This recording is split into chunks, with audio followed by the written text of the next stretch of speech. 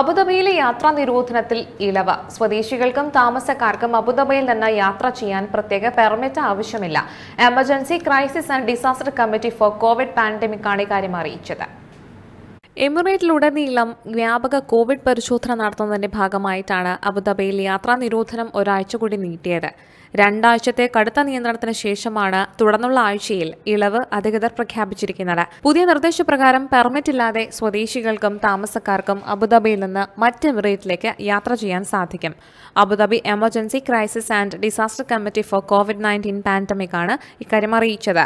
Abu Dhabi പോലീസും Abu Dhabi ആരോഗ്യ വിഭാഗവും സംയുക്തമായിട്ടാണ് ഇക്കാര്യത്തിൽ തീരുമാനമെടുത്തത്. എന്നാൽ അബുദാബി, അൽ-ലൈൻ, അൽ-ദഫ്ര പ്രദേശങ്ങൾക്കിടയിൽ യാത്ര ചെയ്യുന്നതിന് അനുമതി വേണമെന്നും അധികൃതർ ട്വിറ്ററിലൂടെ അറിയിച്ചു. 2 ആഴ്ചക്കിടെ പൗരന്മാരും സ്വദേശികളുമായ 3,88,000 പേർക്ക് കോവിഡ് നിർണയ പരിശോധനകളാണ് സംഘടിപ്പിച്ചത്. നിയന്ത്രണ സമയത്ത് പ്രത്യേക മേഖലകളിൽ ജോലി ചെയ്യുന്നവർക്ക് ഇളവ് അനുവദിച്ചിട്ടുണ്ട്.